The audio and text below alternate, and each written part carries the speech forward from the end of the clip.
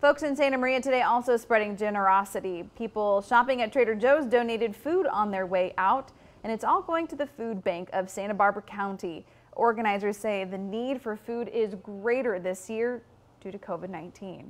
It's always important, but it's even more important this year. We're seeing a huge increase in need because of the consequences of COVID, and COVID is not going away anytime soon, so we're still definitely in need of food. The Santa Barbara County Food Bank has donation drop-offs in Santa Barbara and Santa Maria, and they are open daily.